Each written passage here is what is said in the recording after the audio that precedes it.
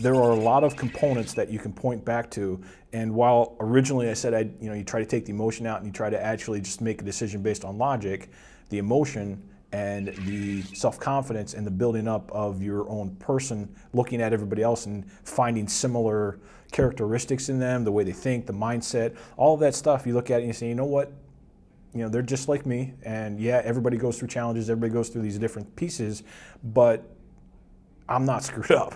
I'm not broken as badly as what I thought maybe I was. So taking that away, the takeaway as far as from Black Label gave confidence back into some of the things that I was able to do and then act in that way. I've changed as a person. I've become more confident.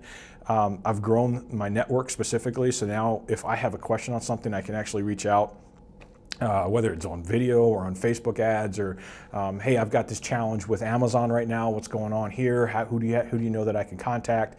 And then I also bring obviously my Rolodex to the table. And so as soon as somebody shares with me, I can it's a symbiotic relationship where we can kind of go back and forth on it.